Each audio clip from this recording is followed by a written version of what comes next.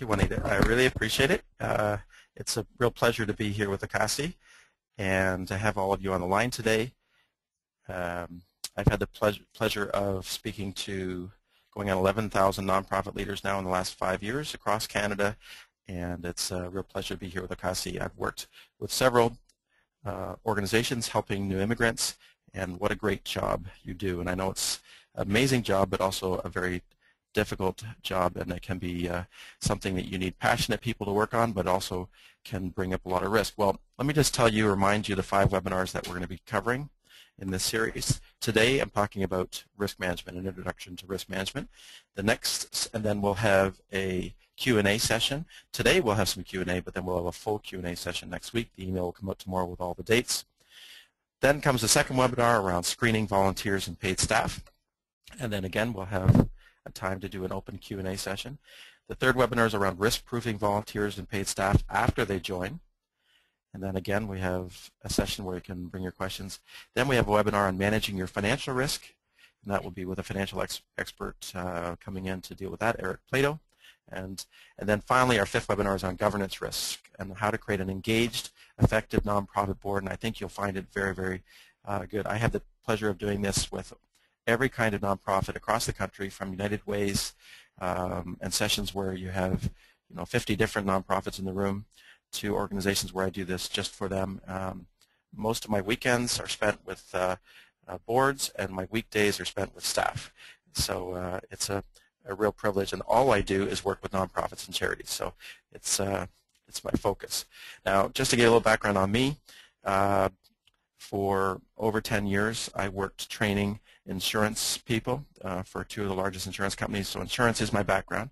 But then in 2007 I started working only with nonprofits and charities with a center where we provided governance, leadership, and risk management help to, as I mentioned, over 10,000 leaders in the 5-year period. So now it's coming close to 11,000, and it's been a real privilege.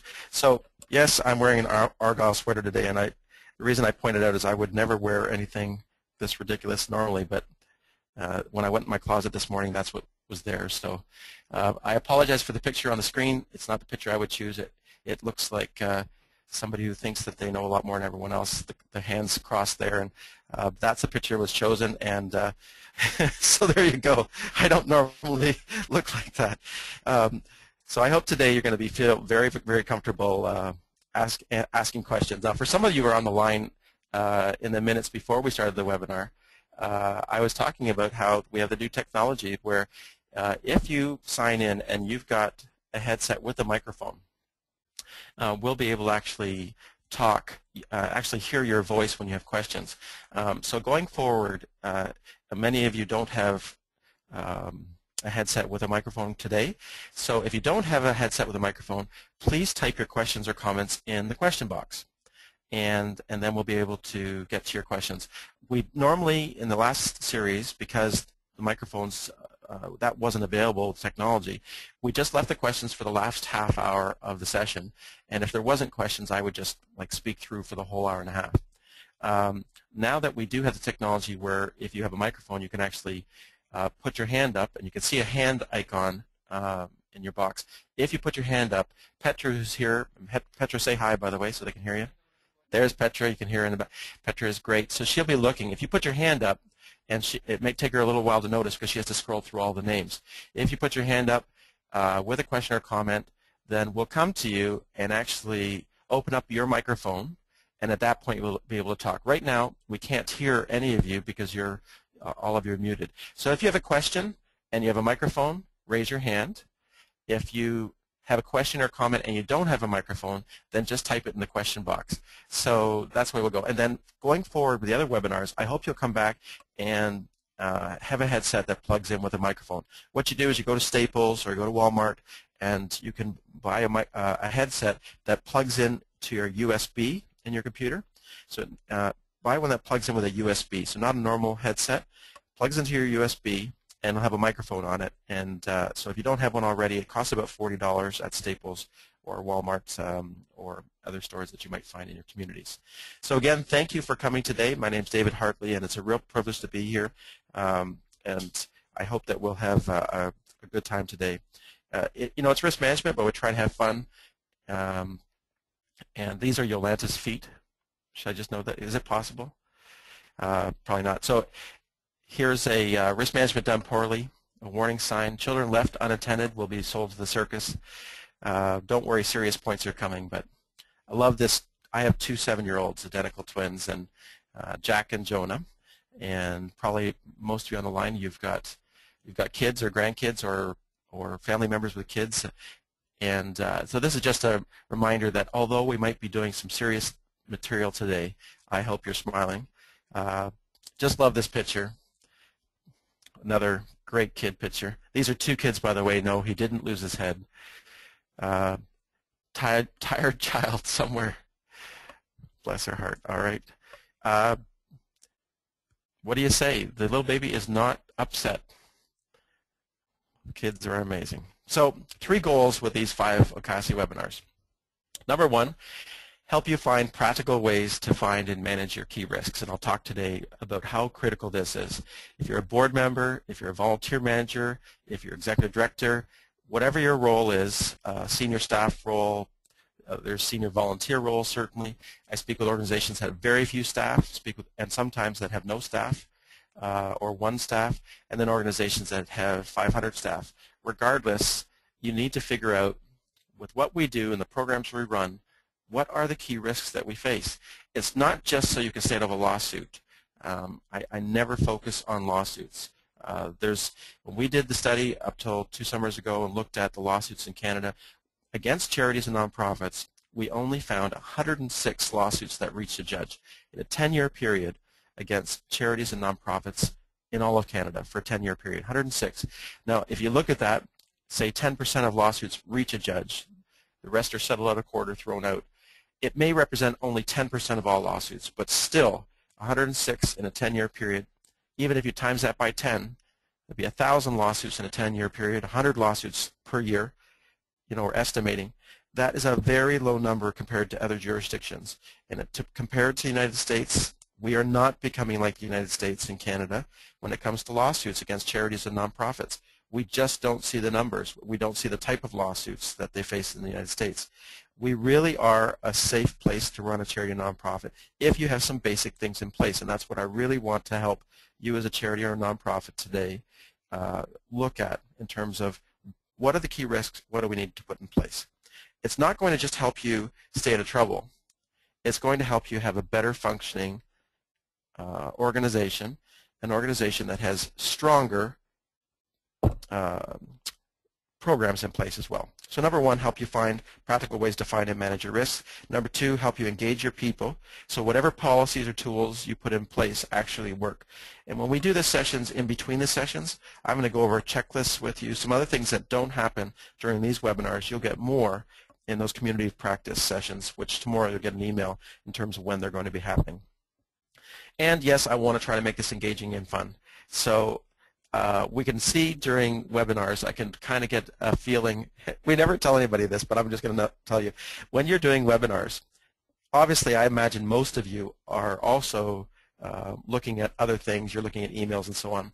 One of the things that people who are running webinars can see is they can see how many people actually have the PowerPoint screen on in front of them, or whether they flip to another screen. So I've always kind of looked at that and see whether or not the webinar is going well based upon how many people actually have the screen that I have in front of me as their screen.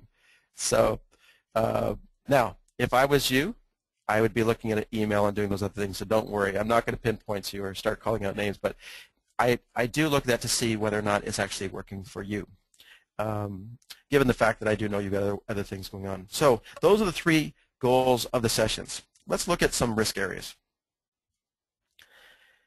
Well, there's a lot of risk areas. Here's a list of 11. There's financial, so what crisis could result from fundraising, banking, investments, loans, compensation, financial activities, actual or alleged mistreatment of a vulnerable client. Certainly new immigrants, regardless of other things, most of them in that first period of time when they get into the country, they are all vulnerable, regardless of whether they're a child, whether they're disabled in some way, or whether they're elderly. Accidents during regular special programs, transportation-related accidents, food poisoning, internet issues. So if you provide internet at your sites, or in terms of people posting pictures on their Facebook or so on from an event of yours. Workplace violence harassment in Ontario, we call it Bill 168, and if you want to know more about that, you can just Google Ontario Bill 168, and you can actually see what the government's posted in terms of policies that you can put up. If you have more than 5 staff, you need to put them up somewhere that everyone can see them. I recommend in a kitchen area or something like that. If you have less than 5 staff, you don't need to post them, but you should still take a look at it. Both posting the violence policy and the harassment policy, which you can actually see online. Natural disasters, severe weather, for some people, depending where they live, it can be bigger issues. Key staff loss. So losing someone to illness, God forbid, or death, or they just leave the organization. It's a big risk area. Let me point out too, because this is not a complete list, if I was adding to this, and by the way, you should have received all the documents by email earlier. Petra emailed them, so you can see this PowerPoint. You've got a copy of it. You also got a copy of the 2 other documents that we sent. But I just want to point out that if you want to add to this, another key risk is hiring the wrong person. How many of you, and you've all, if we'll just open up you can see it here. You can see you have a place to put your hand up. How many of you have ever hired the wrong person for any role? Just put your hand up. Let me see how many of you put your hand up. How many of you have ever hired the wrong person at any time during your career for the wrong role? So I can see a bunch of hands go up there. You know, it's a critical risk. You hire the wrong person, and you could be stuck for years with somebody who can be toxic for the organization. What a huge risk. So I often counsel organizations to fire people that you truly cannot rehabilitate. And so to get an employment lawyer to make sure you do everything properly, but get rid of the person that's a toxic person in the workplace. So not somebody that you've tried to rehabilitate or you haven't tried to rehabilitate, but somebody you really have tried. And yesterday I was doing a session on conflict management and how important it is to be able to handle conflict. And as a leader, they say for executive directors, 75% of our time is spent on managing people. It doesn't leave a lot of time for strategic planning. It doesn't leave a lot of time for dealing with your board. It doesn't leave a lot of time for other things. So managing people is so critical. We'll talk about that in future webinars. So key staff loss is also due to a topic that I do want to spend a few moments on, and I'll just go to the next slide here. And that is burnout. Burnout is a big issue. I just want to spend a few minutes on this. Regardless of the topic I'm talking about, whether I'm in Vancouver, in Yellowknife, in Yukon, PEI, or in Ontario, I'd like to spend a few minutes, no matter what we're talking about, on this issue of, are we watching ourselves or our senior people in our organization? So whether you've got 5 staff or you've got 500 staff, are you keeping an eye on yourself as an executive director? Because nobody's watching you. They call an executive director of a nonprofit charity the loneliest job in the country, and I think it's totally true. One of the big issues is you're watching your people. Your board should be watching you to be sure that you're not burning out, but often they don't see that as their role. So when I do governance training, I tell the board members, please keep an eye on the executive director. Keep an eye on the most senior person. Make sure they don't burn out. So it's often entirely overlooked. It's just exhausted people. And in charities and nonprofits, we have this as an issue across the board, and we need to keep an eye out for it. Now, exhaustion, just some pictures of what exhaustion looks like. This is a car that's in trouble. You wonder, how in the world would he ever think, it's got to be a guy because there's no woman in the world that would do this in my opinion, but how would he ever think that this car could handle that type of load? And yet we do this with nonprofit managers and our top people all the time. Find people who are really good at handling a load and give them more and more and more and more. And what a critical risk burnout is across the country. I have a conference that I did every year. I meet nonprofit leaders probably as much as any other person in Canada, and I'll tell you, burnout is across the board. This is a massive issue. So please keep an eye on yourself. Keep an eye on the leaders around you, and ask them, have we given you too much of a load? Are you burning out? So here is Dr. Swenson, who's phenomenal in this area, came up with this graph. And before it kind of doesn't look that exciting, but let me explain it to you. Stress is on the bottom, productivity is on the left-hand side. Stress is actually good. A lot of us need stress to get work done, in the sense that deadlines help and so on. And you can see at the beginning, stress helps you be more productive, more and more productive, until you get to point A. When stress gets to a level where your productivity starts to slow down and even drop, because fatigue sets in. Now, at a certain point, that's at point B, things get critical. Not are you only fatigued, you're exhausted. Now, how many of you in the last year, just raise your hands if this is true, and by the way, nobody else can see your hand raised except for me. Literally, nobody can. Raise your hands if in the last year you've had a period of exhaustion. Put your hand up if that's the case. Okay. Most people on the line. Most people on the line. 2/3 of the people on the line, at least from what I can see, have put their hand up. Okay. This is normal. Periods of exhaustion are normal. What's not normal is to continue to live there. If you continue to live there, you'll see your productivity drop and drop and drop until you see people that really cannot function properly. And by the way, amazing, sharp people are the people that generally fall in this category. It's people that are pushing and pushing and pushing.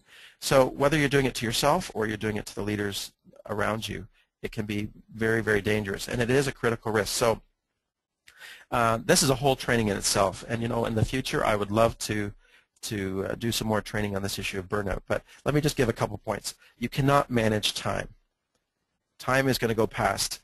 Since we started talking, 21 minutes have passed. I can't manage it. In another minute, it'll be gone. I can't do anything about it, but I can manage my life. So high-quality life has much more to do with removing things from your life than adding to them. So Steve Jobs, he said efficiency is not adding or saying yes. It's saying no to more things. So I just want to point out a thing. If you want to have a piece of paper next to, if you have a piece of paper, you can just jot a couple things. Might you consider during this webinar jotting down some things that are part of your day or part of your week that are really sucking the life out of you, the energy out of you, really burning you out.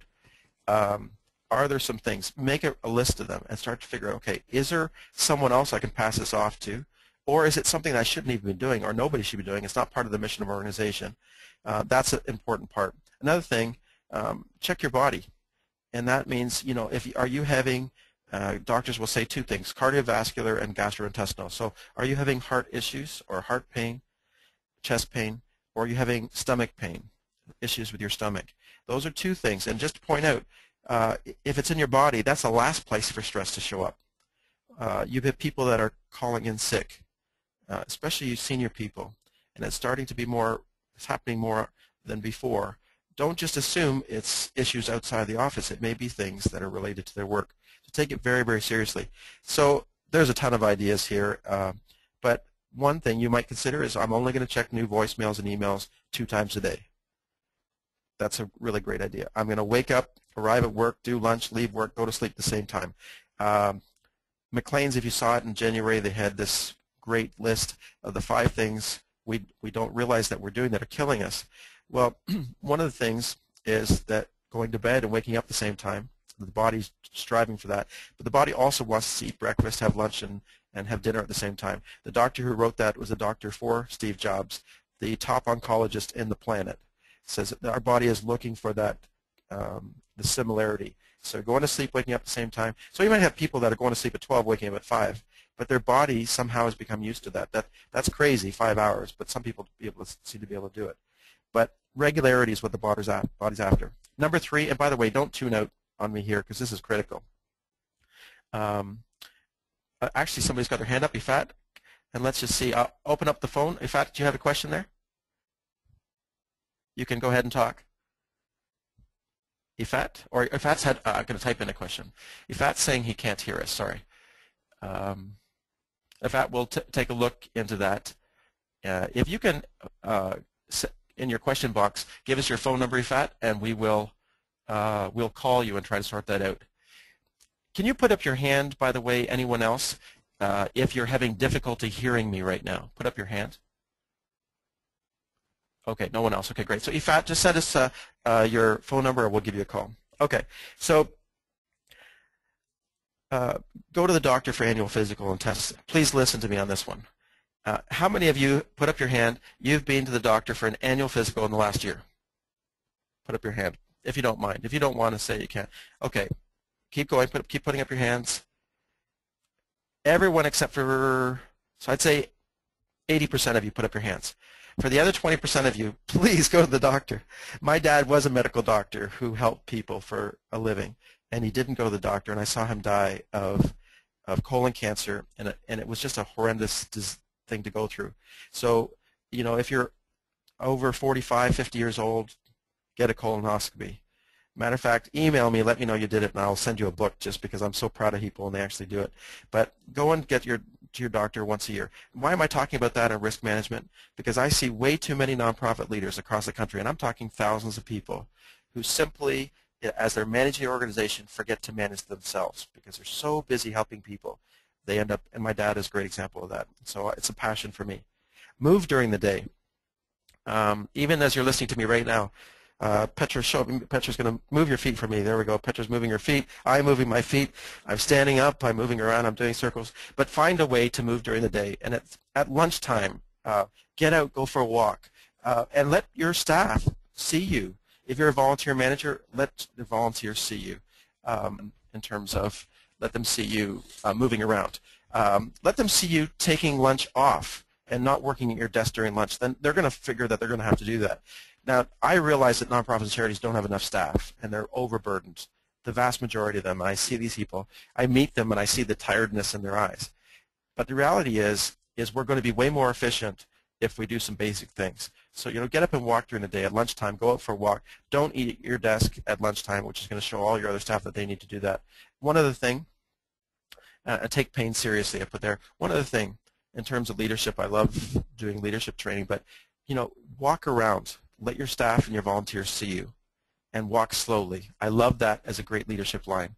When you walk around your office, walk slowly so that you stop and you say hello. They can't do it all the time, but you know, let people see that you care about them, and that in the busyness of life, that you take meeting them, understanding people very, very seriously. Anyways, that's burnout. There's a lot more we could talk about, but that's a really critical thing. All right, so let me move on. Here's some slides that come from nonprofitrisk.org, which is a great organization in the United States, and so a couple slides from them. The 7 deadly sins of risk management for nonprofits. Number 1, stepping over the banana peel. What that means is people in the organization, volunteers, volunteer managers, staff, managers, executive director, you see something wrong, but you go, oh, I hope somebody else will take care of that. There's no lights in the parking lot. They burnt out. I hope somebody noticed it. Well, you know, I could tell you in terms of volunteer retention, which is always a big issue with nonprofits, volunteers leave often for issues that nobody found out. So one quick thing here. If you're jotting notes down on the side, make sure you have an exit interview with every volunteer or staff that's going to leave. If you can at all do that, find out why they're leaving, number 1. Here's another thing. Stay interviews. We'll talk about it later. A stay interview means for your key people that you really can never afford to lose, do a stay interview once a year. And what's that? It means they're staying. They're not leaving. But you want to see, how's it going? Is there anything that can be done to improve the work environment for them? Is there anything that they need? It's doing an interview with the people that you really need to stay. So there's exit interviews, there's stay interviews. By the way, if you Google exit interviews or stay interviews, you'll find some great information. Number 2, assuming others have your nonprofit's interest at heart. No matter who you're working with or no matter who your clients are, you have to, I don't want to be jaded, but the reality is you can never assume that because you're a charity or a nonprofit that, you know, nobody would ever sue you. There would never be, nobody would ever consider causing you problems. If you've been in the nonprofit world long enough, you know that there are people that, especially in times of crisis, can become very difficult. Number 3, deadly sin, operate as if insurance will take care of the risk. Well, I'll be talking about insurance in one one of our sessions together. That's my background. I believe in having good insurance. But just insurance on its own is a real miss, and I'll talk about that later. Signing a contract you haven't read, never do it. Especially big contracts. If it's a lease agreement with you're leasing a property or an agreement for a piece of equipment that you're leasing, anything on a large scale, you want to make sure you have somebody who really knows contracts who can read them. Acting as a screen staff or volunteers will do no harm. The reality is that we have to be vigilant in terms of, especially when we're working with clients that are vulnerable. I'll talk about that in detail. Worrying without taking action. If something's keeping you up at night, write it down and tell somebody. Get it started. And then, of course, number 7, the 7th sin is not getting started at all. That means so many nonprofit leaders, and there may be some of you on the line today where you go, wow, after this session, think there's so many things that I got to think about. Well, the issue is, what can you start with? And my last question today is, what can you do in the next 30 days? So instead of thinking, okay, there's 50 things that we got to do, and we've barely started, what is it that's something that we can do? Or on the other end, if your organization has got great policies, sometimes I get to an organization, ask them to take a look at their volunteer management guide or their employment policies or any other material that they're providing their staff and volunteers, and the binders are so thick, the material is so thick that nobody could ever be expected to understand it. So in that case, we're getting them started on thinning down their materials. And I suggest that every risk management policy can be written on 1 page of paper or less. That's normal 12-point font, not like a 3-point font. One side or the back side of a piece of paper, just 1 piece of paper. So I really like organizations slimming down. So it gets to the point where volunteers, we hand them 3 or 4 pieces of paper, that's it. Here's the things they need to remember. And anybody could be expected to know those 3 or 4 pieces of paper. Here's 7 things you should be doing. By the way, if you have a comment or question during the session, please type it in the question box, and we're watching the question box. Otherwise, I'll ask you if you've got questions at the end of the session. But please, if you've got a comment or question, type it in the question box. I'll stop the presentation and look at the question that you've got. So 7 things you should be doing. Make policies clear, concise, consistent, and let me add one more C word that's not actually spelled with C, and that's kind. So make every policy kind, really clear so everybody can understand it, concise, so short, and consistent, meaning we have the same policy for everybody. We don't have a policy for people that are special. The executive director's own child becomes a volunteer. Oh, they're the executive director's child. No, it doesn't matter. We hire people the same way. We fire them the same way. We're clear, concise, consistent, if you can add the word kind. Every single waiver that I've written with an organization, we always start off every document that we write for volunteers or staff. Thank you for being our staff member. Thank you for being our volunteer. Now, for the reputation of the organization and to protect you, we ask that you do or don't do the following things. So, thank you. I think every document that goes to volunteers or staff members should start with a sentence that thanks them for doing what they do. Ask and invite the tough questions. That means, as an executive director, as a volunteer manager, that I really do have an open door policy. Meaning, if you see something that we're not doing that you think we should be doing, or doing something we shouldn't be doing, please come in and let us know.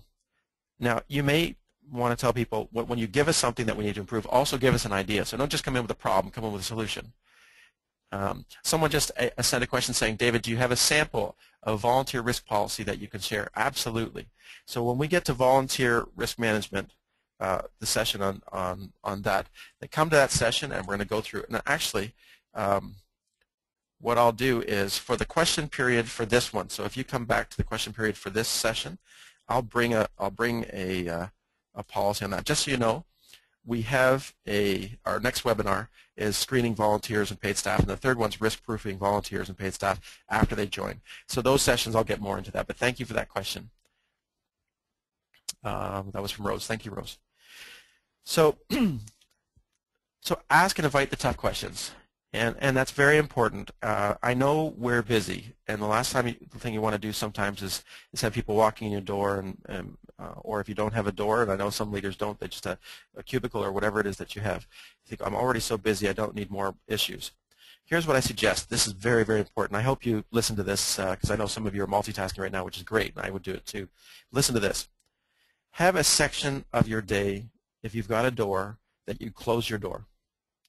and everyone knows that period of time of the day, whatever it is. It could be lunchtime, it could be a period of time where you shut off for 20 minutes, 15 minutes, and you go to a place that's going to be calming for you. So for me, I love sports, so I might close the door and look at a sports website for 10 minutes, just do something other than work, right? So I want to unplug for 10 or 15 minutes, go for a walk, right, where people know that there's a period of time where you're inaccessible, except for emergencies, of course, right? I work with organizations all the time, victim services, some immigrant organizations, where people do feel like they always have to be available. And the truth is, people should know there are times that you're not available except for emergency. Other than that, though, we want people to know that they can come and talk to us. And how are you going to know whether or not you're good at that? How many people are actually coming in the door and asking you questions? Do you have people coming with new ideas? That's wonderful, because we're not just trying to stop bad things from happening. We're trying to make sure we don't miss any good ideas. Who has the good ideas? Often it's the staff and volunteers around us. The second question came in, thank you, and this is from Catherine. Do you have a checklist of all the policies that we should have in place? Boy, that would be amazing if I did. I work with literally hundreds of different organizations. There isn't one a checklist for every type of organization. If I'm working with a youth serving organization, that's going to be a different list than I'm working with a senior serving organization, right?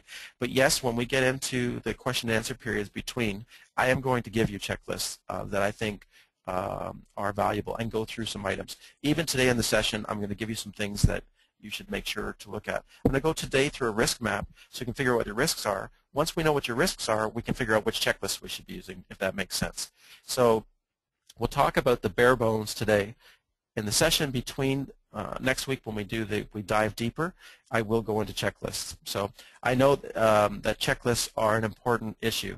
The reality, though, is if you're doing a special event, I've got a checklist for that. If you're working with young people that are vulnerable, we have a checklist in terms of the screening that you ought to be doing. However, the reality is that one big checklist that's available for all nonprofits, it doesn't exist. In Australia, where they've tried to do that, when the government's tried to do that working with its nonprofits, they've narrowed it down for different types of nonprofits. But we have, I think, 12 different categories of nonprofits in Canada, and so social services would be one. But social services is hugely broad. So a checklist for everyone is almost impossible. So when I'm working with United Ways or wherever I'm working with an organization, it is a question that comes open all the time. And when I say, okay, let's start with a risk map as we're doing today, and then we'll dive deeper. So great question. Another question, how would you motivate staff to train volunteers to do the tasks they need help with? So how would you motivate staff to train volunteers to do the tasks they need help with? Wow. So this is around the burnout issue, I think. And thank you. That question was from, is it Lubna? Lubna, thank you for that. Getting staff to allow volunteers to do work. Sometimes it's a difficulty depending on the culture of the organization, where an organization truly believes that, the volunteers don't know enough, so it has to be staff, or we haven't screened the volunteers properly or appropriately, so we can't get volunteers to do it. We're getting away from the staff doing everything model to now sharing a lot of tasks across the country. A lot of organizations are, and it's really where we should be going. And the term volunteers even is becoming a word that maybe we can change to another word, and I'll talk about more of that when we get into the volunteers. But the term that I like is external talent. Isn't that a great word? So a volunteer could be changed with the term external talent. I know that came from a volunteer Vancouver, and the idea being is that there's volunteers that have really very amazing skills. So they might be amazing in social network, for instance, a young volunteer who knows Facebook, who knows Twitter and all those things that some of us, including myself, it's not an area I would enjoy working in. So, can we use the talent of volunteers? Well, how do we get staff to encourage them or motivate them to do that? We'll talk about that more when we get into future webinars, but let me just say this at this stage. We need to encourage staff that if they don't use volunteers, they may find themselves burning out, number one. Number two, they might find themselves trying to improve skills in themselves that will take a long time to do when the skills are around us. So we should be recruiting volunteers and asking volunteers, hey, what kind of skills do you have? And you'll be amazed at the kind of things volunteers have. I'm always amazed at the skills that are in a volunteer group, things you never expected. You know, they might have some real wisdom in marketing. They might have some real wisdom in creating a PowerPoint. They might have some amazing wisdom in the contacts that they have in the community.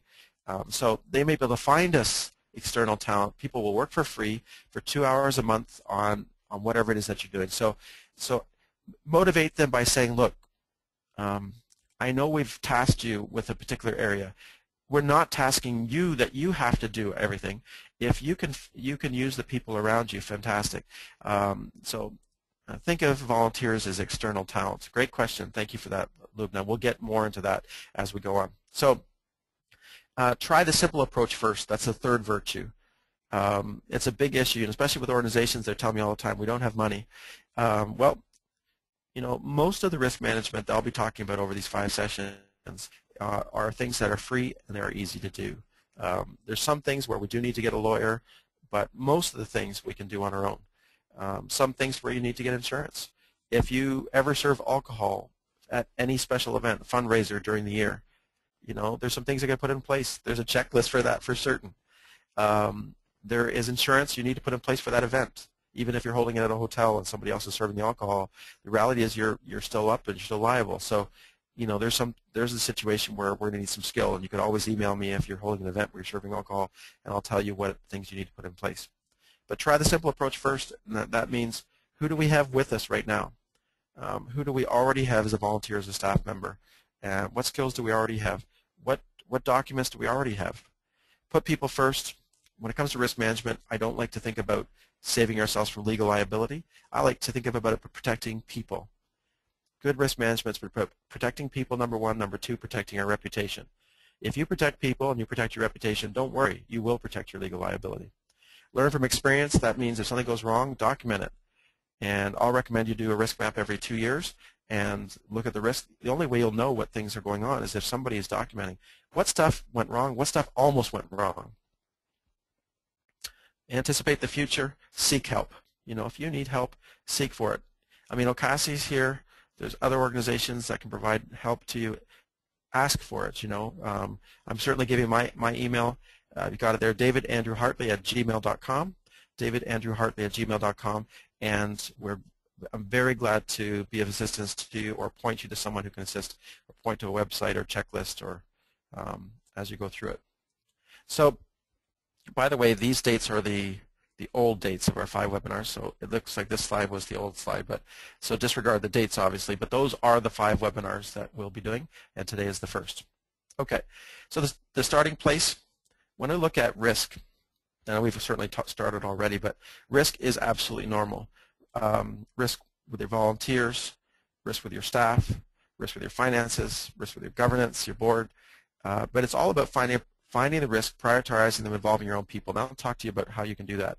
Let me just point to some documents here. Thank you for the questions. So keep having them come in, and I'll stop as we go through the presentation. Let's just flip to the document that I sent to you, or sorry, that Petra sent to you, called Risk Management Buying Into It. So if you could just flip over. So I'm not looking at the PowerPoint right now. I'm looking at the document called Risk Management Buying Into It. So this is a document that I wrote for Imagine Canada for 5 years. I worked as the director over there of the Insurance and Liability Resource Center, where we helped organizations manage risk, nonprofits and charities. So that you see the website is on the top of there, and there is some good resources. So if you flip through it, that document, Risk Management Buying Into It, you can see there what risk is, what risk management is, what the obstacles are to risk management, and that's a really good document, and I wrote that several years ago, but it's hopefully you'll find it very valuable. Let me just look at the obstacles on page 3. Obstacle number 4. So I'm in the other document. I'm not looking at the PowerPoint right now. I'm looking at the other document that Petra sent you earlier today called Risk Management Buying Into It. Obstacle number 4. We don't have the skill or knowledge to do this. So I see, you know, smaller nonprofits, you know, and they think, you know what, we just don't have the staff. We don't have the volunteers to manage this. And I say, well, you know what, that's what I'm here for. So I'm providing my email address to you again, davidandrewhartley@gmail.com. And email me anytime. It will never cost you a dime. And sometimes I won't be able to get back to you right away because I'm traveling a lot and I'm doing a lot of things. But I always endeavor to answer emails within 48 business hours. Sometimes I'll answer you at 2 in the morning, but I'll do my very best. So, and also there's the material that we're sending out here too. Then there's Ocasi and others that can help you. Obstacle 3, we're fine. So you have organizations where they just say, you know what, I don't need this stuff. We've got lots of policies. Or, you know what, we're just too busy. And there's a quote there from the captain of the Titanic. I cannot imagine any condition which could cause the ship to flounder. I cannot conceive of any vital disaster happening to this vessel. And of course, the Titanic sunk. And, humility is needed to be a great nonprofit leader. And you also need great courage. So you need to have this humility and this silent recognition that anything could go wrong at any time. But the reality is you can't be worried about everything all the time. What you need to figure out is what are the key risks that I need to be worried about and what can I put in place, and that's what I'm talking about today. Obstacle 2, they say, well, you know what, we've got insurance, we're fine. Well, the reality is, and I've got a little slide up here, where did I put it? This slide here, if you look back to the PowerPoint here, when you look at your assets as an organization, your assets are your reputation, your people, your building, your contents, your stuff, and then your money, your revenue. And what's intriguing is that almost everybody across the country recognizes that your reputation and your people are your 2 greatest assets. And guess what? Those are the 2 things you can never buy insurance for. So there is reputational insurance in the States right now. Maybe it's going to come here to Canada where they'll fly in a consultant after a crisis and they'll try to salvage your reputation. But the idea is they can't promise to do that. You can get insurance to cover your building, your assets, your contents, your stuff. You can get insurance to cover money that's stolen or all kinds of other issues around money. But you cannot get insurance for reputation and people. So risk management is the way to go. So just going back to the other PDF there, just if you can go back there. So that's obstacle 2. Insurance is not enough. You need to have insurance, but that's not all of it. Obstacle 1, we don't have the time or resources. I mean, in a nutshell, this is what people say. What I say is, well, let's stop thinking of risk management as risk management. Think of it as good management. When you figure out what things could trip you up and manage those risks, it's great. It's good management. It helps you go to sleep at night. That's why I called the website nonprofit.zz.ca when we built it for 5 years. Nonprofit.zz.ca, helping nonprofit leaders sleep better. Having good risk management in place will help you sleep better. So look there at obstacle number 1. We don't have the time or resources.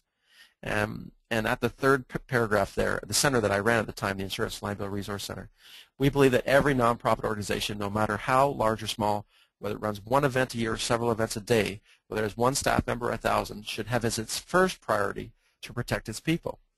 So let me just give you a side fact. I have all kinds of organizations I work with, like yours, who help people day after day after day. Their mission is to, through many, many programs, help people. And often in doing that and being focused on their clients, they forget to protect their own staff, their own volunteers. So it's a big miss. I can give you stories now that, if you had a good heart in you, the tears would just be flowing. It happens across the board. And so just remember, as you're focused on clients, which is such a big duty. I mean, Canadian organizations, they've been focused on clients for decades. What I'm trying to get them to think about is, as you focus on clients, don't forget to focus on your own staff and volunteers. Matter of fact, let me tell you something. If you want to keep the best staff and the best volunteers, let them know that they are a greater priority to you than your own clients. Now, that's heresy for some charities and nonprofits, but I believe it. I thoroughly believe that your staff and your volunteers should be a greater priority to you than your clients. Okay. I then go in the document through the 14 benefits of risk management. There's some great stuff in there around legal liability and even around lawsuits and what happens during a lawsuit. Let me just jump to number 14. So on page 7 of the document that Petra sent out earlier, number 14, risk management can be a valid defense in a lawsuit even if your volunteer or employee doesn't follow your policy. So The great thing about creating risk management policy, and by the way, I don't think you should create policy for every possible bad thing that could go on in your organization. It's absolutely impossible for you to do that. You'd have binders and binders full of policies. But the most important thing is to figure out what policies do we need that are going to cover our great big risks, and that's what I want you to focus on. But let's say you do have a policy in place, and on one particular day your volunteer or staff member doesn't follow it, and you got sued. Now, will your policy have any value given the fact that they didn't follow your policy? And the answer is yes. Your policy will be a defense, and very likely a valid defense in a lawsuit. So it's not just when people follow your policies that they protect you. The policies protect you even when your staff and volunteers don't follow them, because you can show that, look, we had these 6 critical things we knew were risk areas. We created policies around these 6 critical areas. Our volunteer staff member, we trained them, they knew about them, but they didn't follow them. So yes, they would be in trouble, but as an organization, you would be okay in a lawsuit. So risk management policy around your critical areas is very, very important. There's a question that came in and said, do you think there's a risk if a client is also a volunteer at the same time? Well, sure. We see this happen all the time, where somebody was a client and they now become a volunteer. My preference is to have, if I had the choice, let me make that clear. If I had the choice, my preference would be to have people that were clients now volunteering, that they're not clients at the same time. So possibly what you could do is type me a question, give me the scenario. Is it somebody, why are they currently a client? Maybe give me more of a scenario. That was Rose, thank you for that question. So Rose, maybe give me more of a scenario that I can work with. My preference would be to have somebody that was a client. I love that because they know the issues that new immigrants face, or they know whatever it is, the program that you're doing, they know the issues that are faced, and they're able to become phenomenal volunteers. So it's a great group to draw volunteers from. If they are currently a volunteer and they're currently a client, I guess I'd like to know the scenario of why that is, because that certainly brings a lot more risk. But I can see it working. It just depends on the scenario. So maybe you can give me more of the scenario. By the way, was Rose somebody that had, Rose, if your microphone, if you have a microphone, and I remember we tested earlier, you can just put your hand up, and I can open, yeah, great. And let's open up our microphone. So Rose, go ahead. Okay, can you hear me, David? I can hear you. Okay, so if a client is currently enrolled in... Can you talk a little bit louder, just or turn up your volume on your microphone? I don't even know where my microphone is on the computer. Okay, computer. talk as close as you can to the computer then. Okay, can you hear me better now? That's a little better. Just talk louder. Okay, so if a client is enrolled in a self-help program, for example, and then they see area where they can help out within the program. So they start. So tell me what kind of, tell me, Rose, what kind of self-help program this is. Say it's a program where they do arts and crafts. Yes. And then while the client will be involved in the program thinking, oh, I can teach other things to other clients as well. So why don't well, arts and crafts, it would be no problem there at all unless they were working one-on-one. I'm assuming the program would always have supervision? That would be a staff on site, yes. Yes, on site or always with them? With them, yeah. Okay, if they're with them, I see no problem. But other than arts and crafts, what sort of things might they volunteer in? They could be doing some kind of physical activity like Tai Chi or yoga and things like that. Okay, but again, their staff is always with them? Yes. Great. I don't see a problem with that at all. I think it's wonderful. Okay. I mean, the bottom line is I'd like to have an interview with them ahead of time. I might even do a little reference checking. I'll talk more when we get to screening in the screening session. But, Rose, my thinking is we ought to do more and more of this because it saves resources, all kinds of things. But I just would like to know about the person a little more. The fact that there's a staff person with them, it takes care of this issue of, vulnerable people there, or if they start trying to do financial counseling, or they go outside of the area we want them to help with. So as long as the staff person's with them, that's great. I may still want to do some screening in terms of reference checking and so on, so I find out that somebody is loopy, that they seem fine to me, but I've hardly ever known, I haven't known them very well. Now that we give them a chance to stand in front of people, I'd like to know a little more about them. The more they've been a client, we've spent dozens of hours with them, we know them really well, that I have no problem. Does that answer it, Rose? Yeah. Thanks, Rose. Thank you. Another question come in? No, okay, so keep the questions coming in. And if you do have a microphone, put your hand up and then we'll come and see if we can actually get the call right on the line. So Rose, I'm definitely going to go more into what screening should be done and what types of people and when we get to the screening webinar, and I'll go through exactly what I think we need to be doing and we'll get into details. So, but thank you for the question. Okay. So back to the PowerPoint here. So there's a lot of material there that will get given in the others, the handouts that Petra sent earlier, but let's go back here. The greatest risk, and we've got another half an hour in our session, I will end right at 12, and we'll answer questions as they come in, is organizations that don't take good risks because of unfounded fear. So I hope you don't leave this session and you go, wow, I'm more afraid than when I came. I hope you leave here and you heard me say, Ontario is a great place. It's a great place to take important risks to help people that otherwise wouldn't get help. But we need to be very smart about it. You know, we have no laws in Ontario that protect nonprofits or charities, not a single one. So if something goes wrong, someone slips and falls at your organization or at an event, and you get sued, you'll stand in front of a judge exactly as if somebody slipped and fell at a Swiss Chalet, at a McDonald's, at a Home Depot. There's no laws at all that help in Ontario charities and nonprofits. If you go to Nova Scotia, we got a Volunteer Protection Act that protects volunteers, not the nonprofits, but the volunteers. Love to have that in Ontario. That protects volunteers from getting sued. We don't have that in Ontario. In other provinces, in Saskatchewan, we've got certain help for board members of nonprofits. Ontario, we've got nothing. But the good news is there's very, very few lawsuits. And if you take some smart make some smart decisions, as I'm going to point out through these 5 webinars, some very few things that you can put into place. You can go to sleep at night and feel very, very good. So, you know, if you're going to be afraid of something, always look for the data. So adaptive fear is fear that looks at risk realistically. Toxic fear is fear that leaders get because they, you know, have you got a person, maybe I taught my mom how to use a computer. She's in her 70s and finally taught her how to use a computer. Well, you know, now I'm getting emails from her all the time of all the things I should be afraid of. Maybe you've seen emails that come across the email. You know, don't use a cell phone. It's going to explode.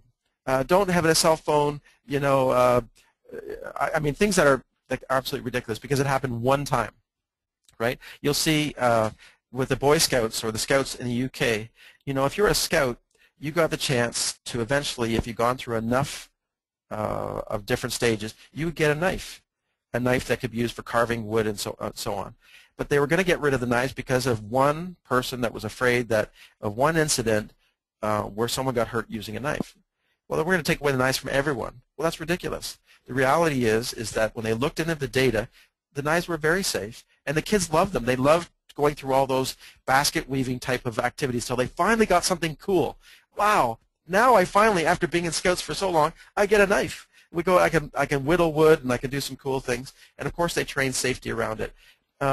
Toxic fear would get rid of everything risky. You'd never do anything of true value that help people in vulnerable situations. Vulnerable people are risky to work with. New immigrants are risky to work with. There's no question about it. How many things could go wrong? How long do you have time? I can start telling you about the things that could go wrong. But the reality is, let's not look at what could go wrong. Let's look at what has gone wrong.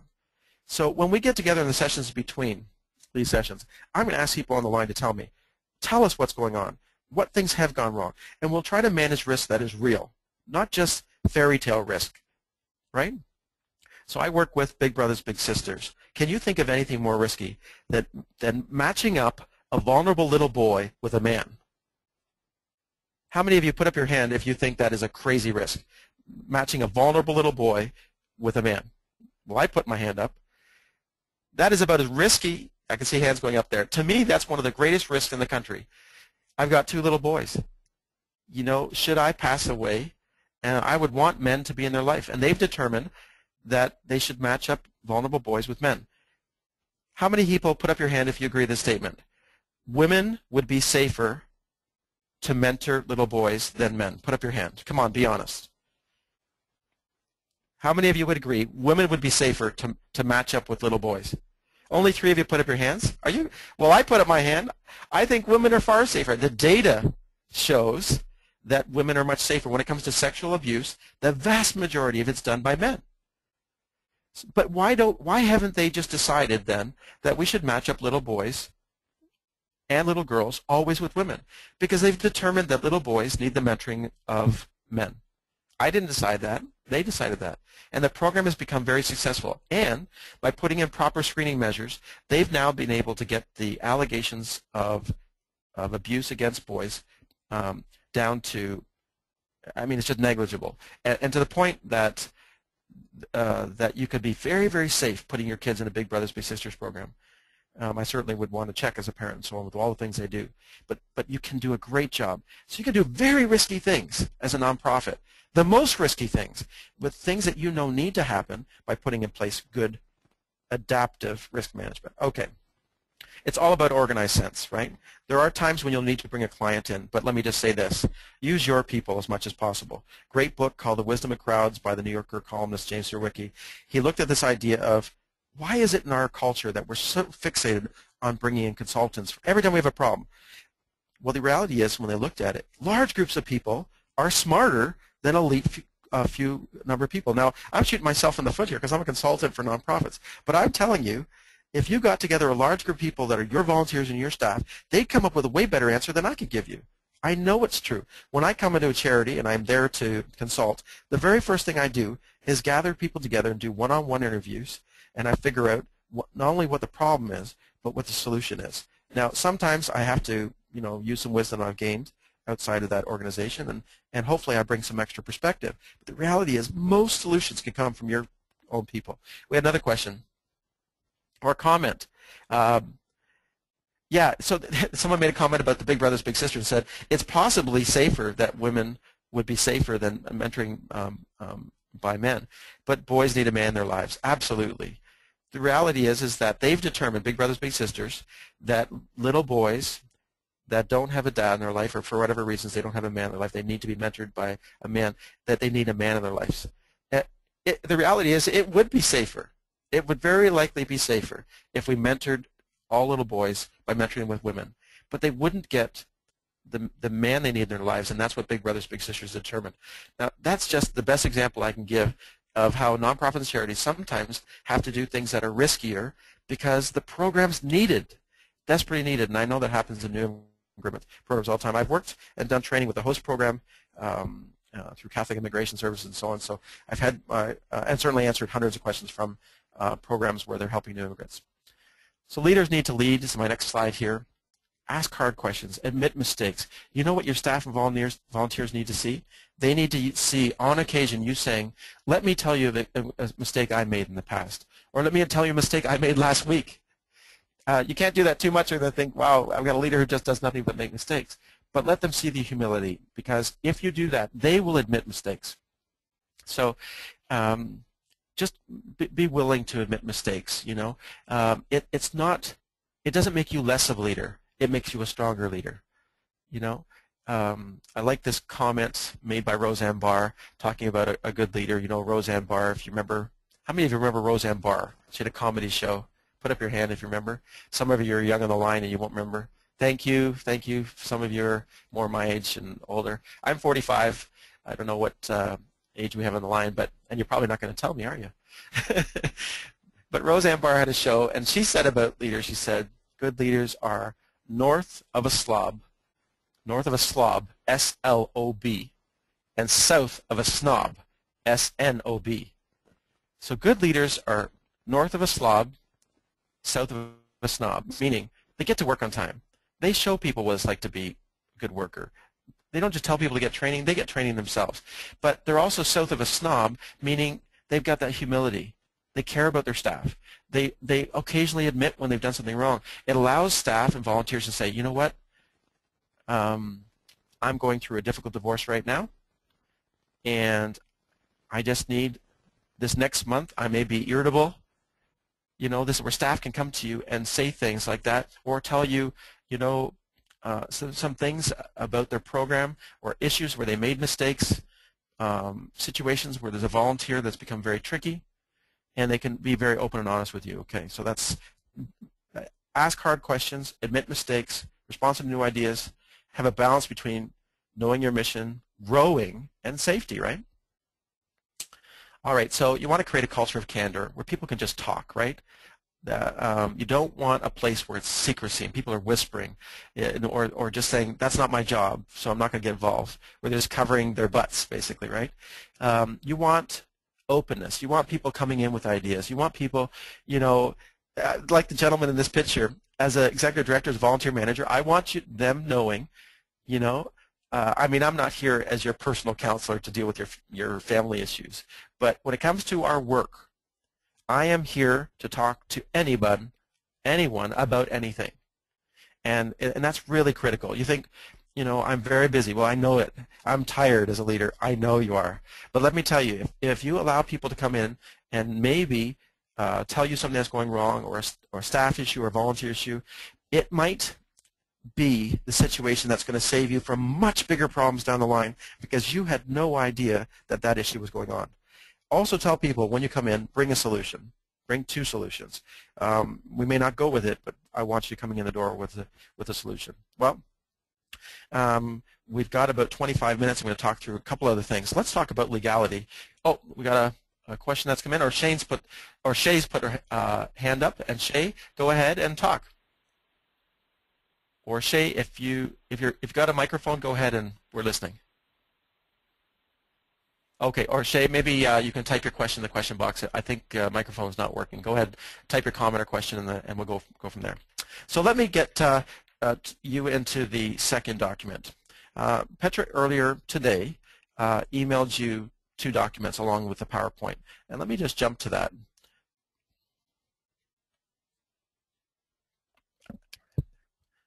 So it's tab 2, and it was emailed to you. It's called Risk Management, the Process.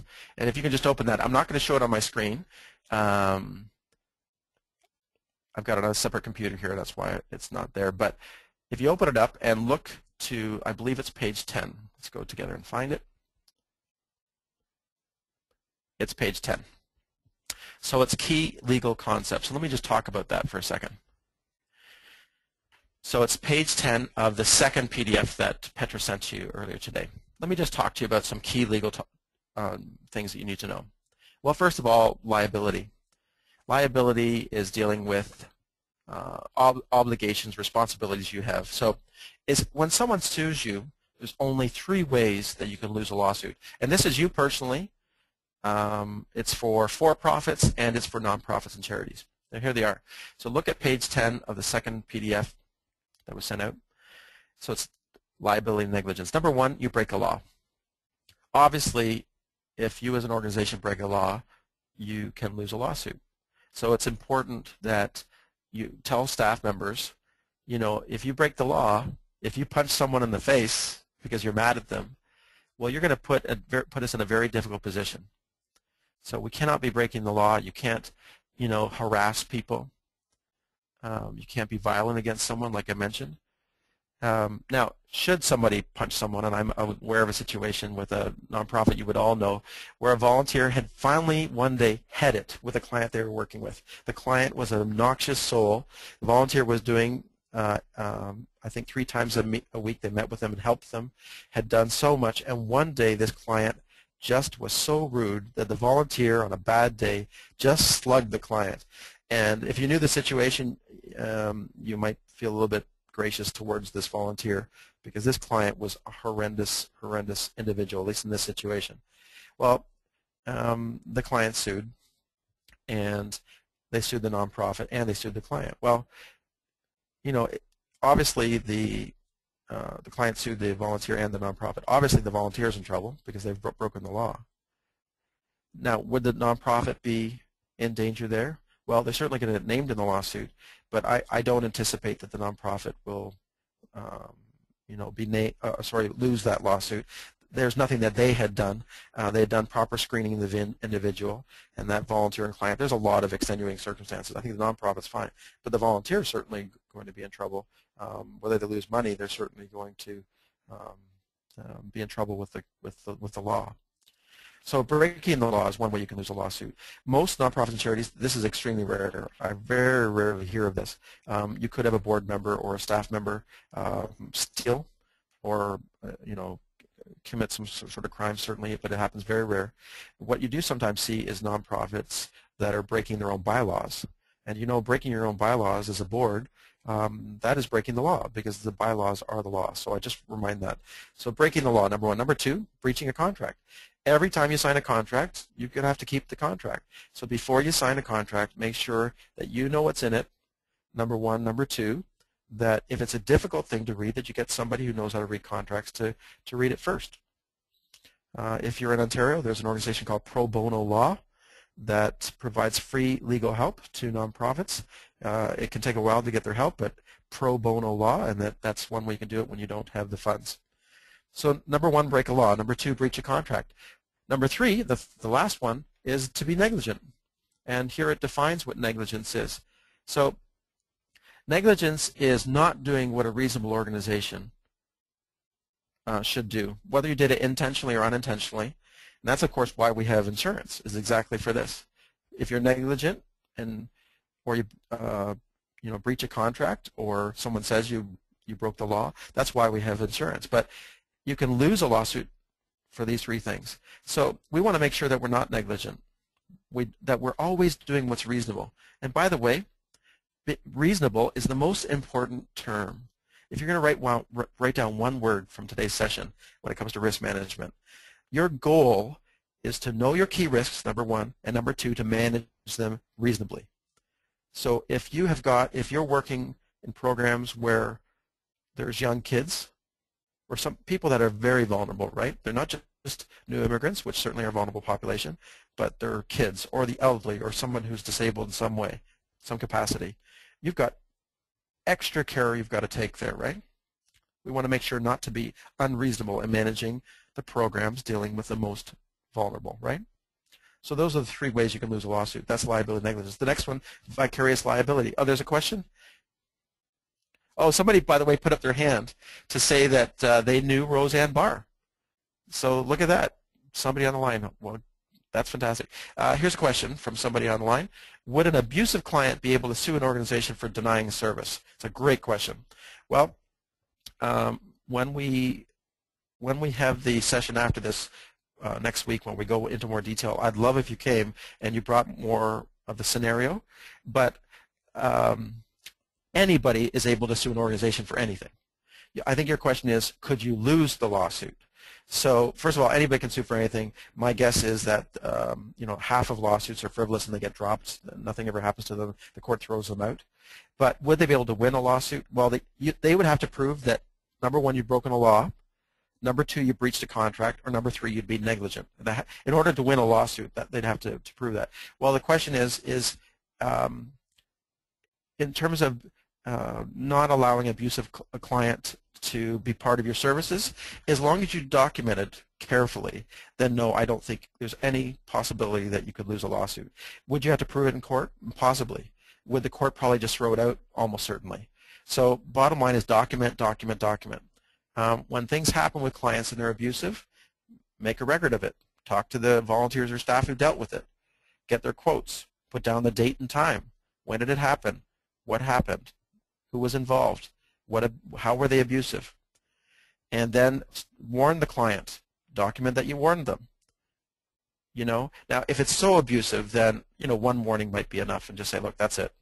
But if it's a minor level of abuse, in other words, they swore, or the kind of minor level, low level, then you might want to warn them and say, look, we've got 3 strikes and you're out policy here. We've warned you once, 2 more warnings and you're gone. So I would have a policy on dealing with abusive clients, and then I want to document exactly, who the person was, what the situation was, and warn them along the way, just like I would warn volunteers or like I would warn staff members. I have a policy. Now, here's the deal. Whether it's a staff member, a volunteer, or a client, if anybody is really egregious, over-the-top situation happens, I don't wait for 3 strikes. I get rid of them then and go through a lawyer, certainly with staff involved, a staff member. If you're going to get rid of a staff member, I've had staff do some really egregious things. A staff member, let's say, who had a sexual relationship with a client. I'm not waiting for a 3rd strike. They're gone now. And even if I hadn't created a policy around it, and there might be a chance I might get in trouble, because they might come back and sue for wrongful dismissal. I'm going to get an employment lawyer and walk through the steps. Really, really disgusting behavior does not need to be tolerated from staff, volunteers, or clients. Another question?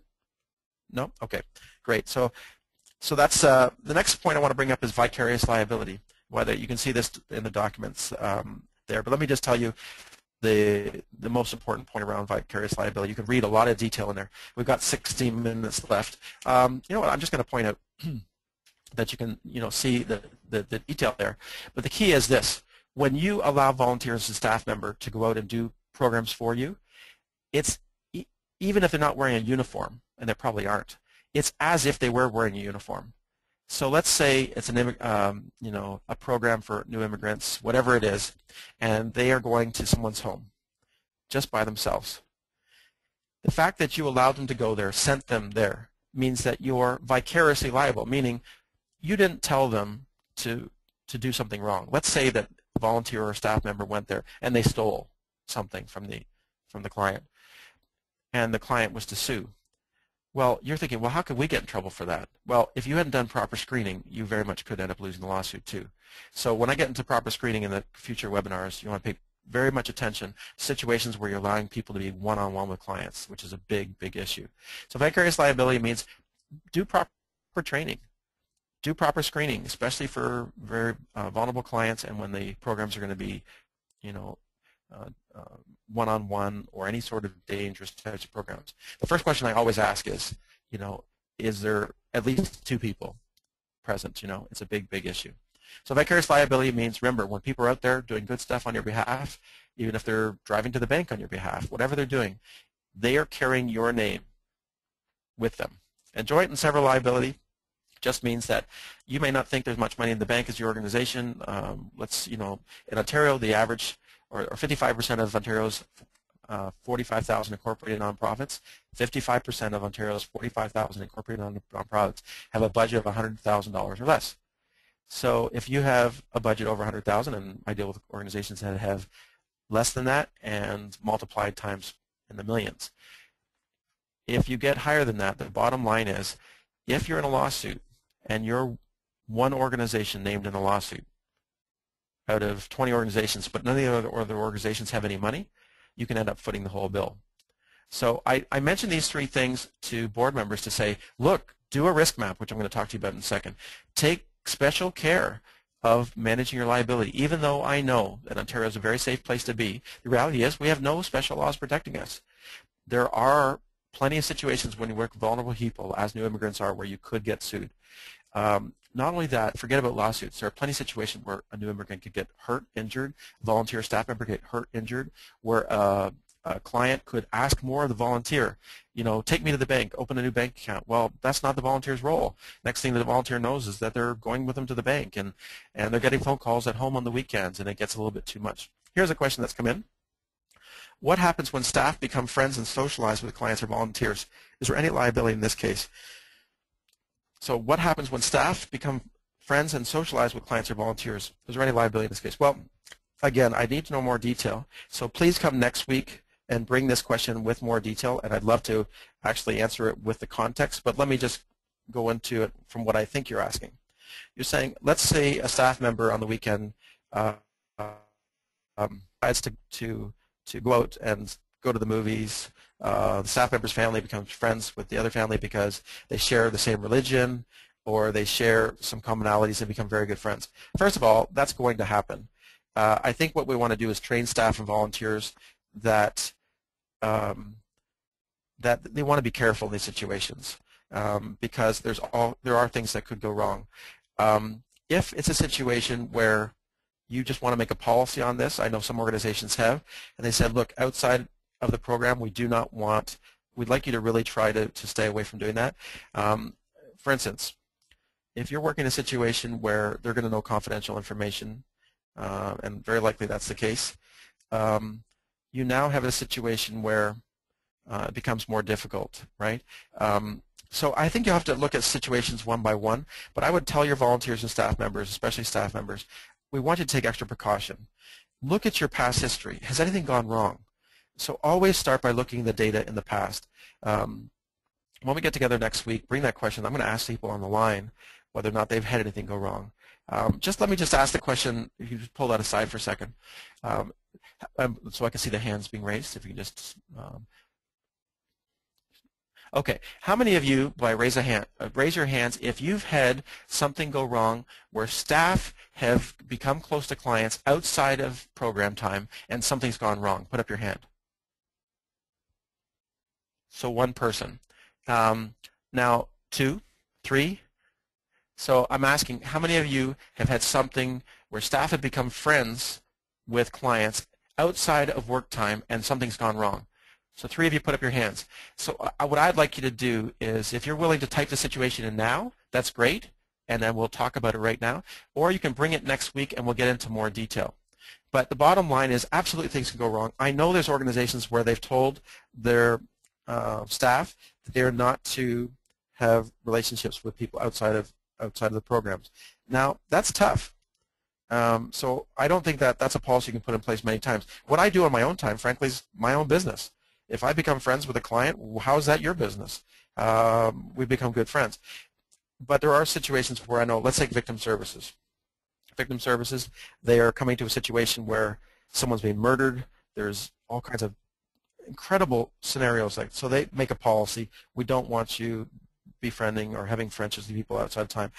They even make it policy clear that if you were to meet somebody outside of the Tim Hortons, that unless they approach you, you're not to talk to them. Because they don't want, victims don't want somebody coming up to them in the Tim Hortons and saying, hey, how's it going? I remember I was the guy there when last month and that helped you after your husband got murdered. Well, we're in a coffee shop. What are you talking about? So you have to be very careful. So what I would say is make sure staff know what your policy is if you have one. Train it carefully, and it's really a one-by-one scenario. Here's another thing that's come up. Staff ended up renting an apartment to a client, and though nothing went wrong, it seemed like a conflict of interest. It just seemed wrong to me. Absolutely. So you have a staff member that's maybe got a basement apartment, and now they're renting out the basement apartment to a client. That is a conflict of interest. So what I might do in that case is, certainly you should have a conflict of interest policy. That we don't need to think twice about that. Staff members, board members need to understand that conflict of interest means that you benefit from your client relationship, especially financially. You know, you've got a situation where you cut grass, and now you find out that all your clients are getting their grass cut by one particular staff member. That's a really conflict of interest. So we want to have a conflict of interest policy. We want to make it clear. If you have a basement apartment, you cannot be going around telling people, I've got a basement apartment, and try to rent it out to it. So yes, I do think. Now, if you didn't have that conflict of interest policy in place, then they didn't do anything wrong. If you didn't put it in place and train them, they didn't know they did anything wrong. Maybe they were just trying to help. Maybe they gave them even a better rate. But there's even bigger issues here that we can get into next week when we get into the details. Here's another one. We're thinking to have social enterprise by hiring some of our clients who want to do some catering business part-time. And we have to pay them through our program in order to support their recovery.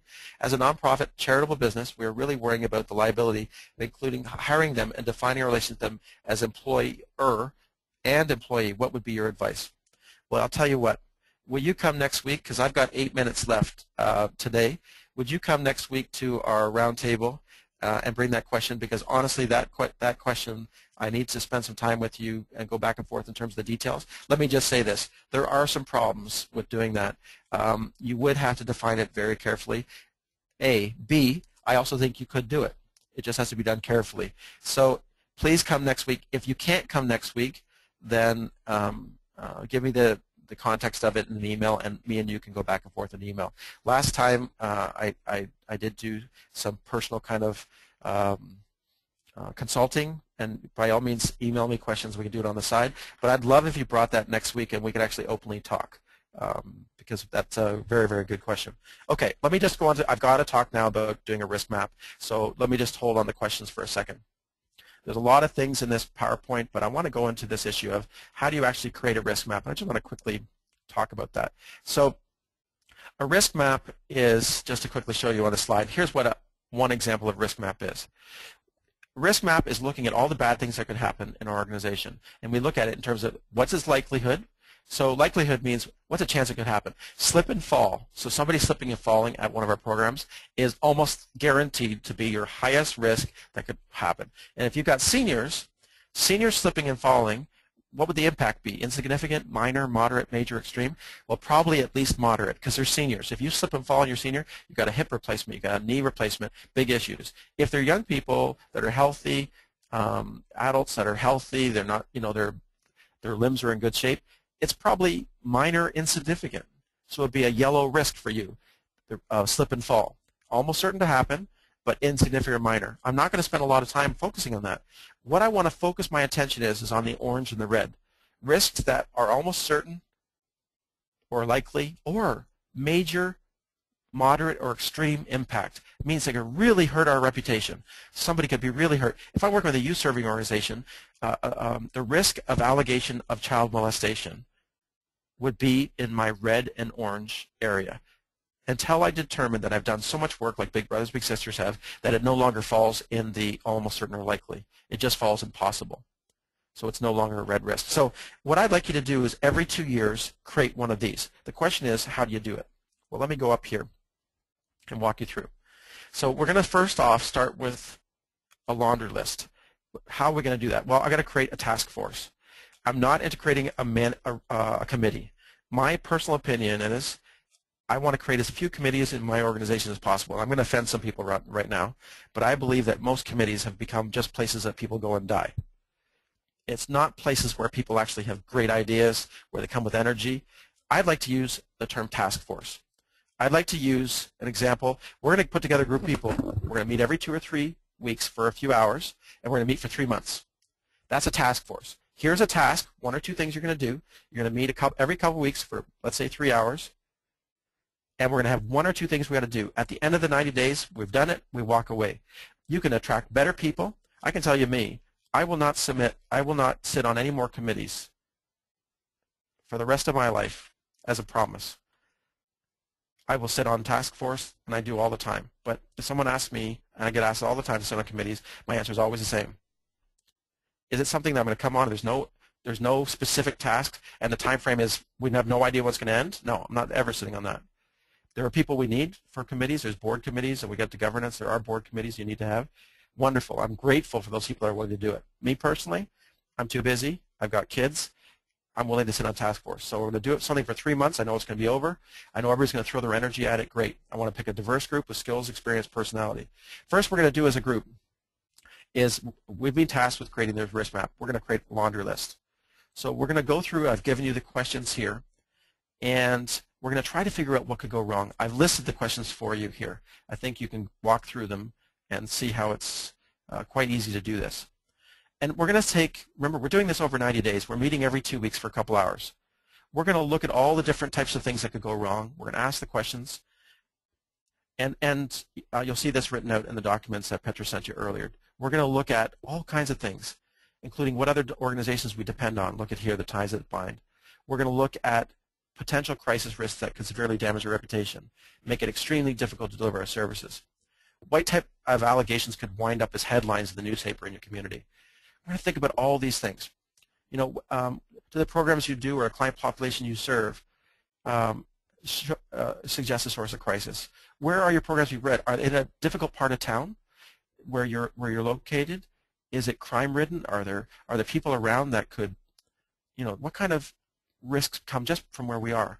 And in terms of what you do you rely heavily on the internet or van transportation? We're going to, there's 1 million car accidents in Canada every year. So we have a lot of transportation. We're going to look at that as a risk. Do we have just one key funder? The risk is that we lose our funding. So I've listed a ton of questions in here. So then we've got, let's say we've spent a couple months. We've met every 2 or 3 hours. We've then polled our staff and volunteers to make sure we've got a good list. We've then got to put them up on this list. Well, how do you do that? I'm going to suggest something very, very basic, and I think you're going to love this. Have any of you had a garage sale? Put up your hands if you've had a garage sale or been to a garage sale in the last year. Put up your hand if you've been to a garage sale or had a garage sale in the last year. Okay, so most of you. At a garage sale, usually people put stickers on the items, 50 cents, 25 cents, $2. Go to Staples and get those stickers, and they start $2, $1, 50 cent, because I'm just being cool there, 50 cent, 25 cent, and So you got and everybody in your group, in your task force, or God forbid you call a committee, and you're doing anything, give each of them a $2 sticker, a $1 sticker, 75, 50 cent, 25 cent. Everybody's got those 5 stickers. So they have to vote. Of all these risks we've come up with, what do they consider to be their $2 risk? In other words, the most important risk, the highest likelihood of happening a real impact on your organization. And everybody votes. So let's say we have a group of 12 that we put together. So 12 people have a $2 sticker, $1 sticker, 75 cent, here comes 50 cent, and a 25 cent. And they all vote. The risk that has the most money attached to it at the end, that becomes your top risk. You bring that back to your board every 2 years, and you say, look, we've determined as a risk committee or as a risk task force, hope you don't use the word committee, we've been together for 90 days. We've come up with a list. Here they are, top 10. And the board can ask you questions, how you came up with it. It'll be the board's determination then to map out over the next couple of years when they're going to get to fixing these risks. And that's what you want to do. You want to make a timetable. In case a court case ever happens, you do not want to be able to say, you don't want to be able, you want to say that, oh yeah, we knew there was these risks around, but we didn't have time to get to it. And by the way, we're talking about major risks. You might end up having 2 or 3. You might end up having 13. You might end up having 1. We're talking about major risks, critical risks, and the things that are in this kind of red, orange level areas. Okay, so you do that every 2 years, you map it out, then you filter your risk through these questions, and we'll talk more next week when I'm going to carry on, and we're going to get to the detailed questions that you're going to bring. I'll finish off these slides then, but they're all here about communicating. In summary, as I end, protecting people has to be priority 1, not stopping a lawsuit. And you know, when you're talking to your people and you're building risk management, really it's just good management. You need to communicate it as not risk management, but as we want to protect you. If you want to have your best staff stay, you want your best volunteers to stay, help them to know that above creating amazing programs for your clients and new immigrants, you want to make sure that everything that you ever do is protecting them. That your priority is not protecting clients, although you definitely want to do that. You want their help to make sure that you do that. You want to make sure that they're protected. I'll tell you what, in a survey, this is now a few years old, the #1 thing that volunteers looked at was how are you protecting me, which is an amazing thing. And many times volunteers leave because they truly don't feel safe. #2, don't create policy without involving your own people who currently do the work. Before I ever create a policy, I want to make sure that the people that are doing the work, the volunteers and staff, they impact what's in that policy. You don't want people, we don't want the policy coming out and going, oh great. Another thing, as a volunteer, wow, I had to go through screening, now I've got all these policies. One more thing to make me not want to come. Or staff who are just feeling overburdened as it is. Staff need to know every policy that relates to them, significant policy that relates to them, actually went through a staff group, a staff task force. Love it. Put it in writing. Every significant risk needs to have a policy in writing. No more than 1 page. Make it simple, concise, right? Also make it kind. Start every policy with, we appreciate that you're a staff member, a volunteer with us. That's make it kind. That really energizes staff and volunteers. Document retention, I'll get this into more detail as we go forward, but you know, any key documents, put it in their file, staff file, volunteer file. Don't throw it out unless you can prove one thing, and that is that they never dealt one-on-one with clients. They've always had supervision. So I know with Sudbury District Health, I work with District Health on occasion, they've determined that if any role that they have for a volunteer staff member, if they ever work one-on-one with a client, they're going to keep their staff file, their volunteer file forever. And if they don't work one-on-one, if they never work one-on-one, they're only going to keep the file 3 to 5 years after they leave. Always keep your insurance paperwork. #7, most nonprofits I meet have got tons of areas of risk that they need to be working on. So please don't feel overburdened as you leave now. Please think, okay, you know what? We could do this. Every 2 years, create a risk map, put together a group of people, start creating policy of the most important risk. We can do this. Start slow. If you've already got lots of policies, focus on slimming down your paperwork. #8, strong risk management requires transparency, dialogue. Your staff volunteers need to know that their opinion matters, right? If you got a bellyacher who just bellyaches about everything, well, we have to make sure that there's boundaries around that, right? So when somebody comes and they're saying the same problem and you've already looked at it, you need to tell them, look, I hear what you're saying. I've looked into it.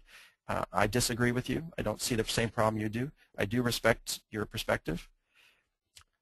Number 9, celebrate along the way.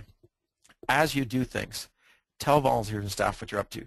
Thank the volunteers and staff that were involved. Say, look, here, we got this great policy. It was determined by our staff, for our staff. I just want to thank everybody involved. It could be an email. You know, sometimes I work with all kinds of nonprofits that don't have money for big doodads or parties. But what you can do is at least send an email saying, we want to thank Mary and Tom because on their own time, this is what they did. Very, very important. So my final thought today is take risks intentionally, right? So many organizations have their head in the sand. How can you know what risks you have unless you spend time? I'm suggesting every 2 years create that risk map. You can't manage risk properly when you don't even know what they are. So my suggestion to you is in the next 90 days, could you create a risk map or start the possibility? Or you can create a boundary form or for risky positions. We'll be talking about that next in the weeks to come, what a boundary form is. So that every organization can start somewhere. Let me give you one to start with. The number one thing. Do all your volunteers and staff members have an emergency contact list? In the next 90 days, could you get that list out to all your staff members? If you've got volunteers, to all your volunteers, an emergency contact list. How critical is that? Well, thank you for today. Could you let us know? We would be grateful if you let us know. We're going to be sending out an evaluation. Is there an evaluation coming out for this? If not, there's no evaluation. Oh, there is an evaluation. Next week. Evaluation coming out next week. But I would be grateful if you let us know how it's going. If today you appreciated today's webinar, can you put your hand up and let us know? Here comes, oh, there's hands coming. That's awesome. That's very important. And, you know, next week, come with your questions. If you got questions in between, my email is davidandrewhartley@gmail.com. Please let us know, you know, how we're doing and if we can get any better. I hope you're going to stay with us for the whole 5 webinars. Thank you so much for coming today.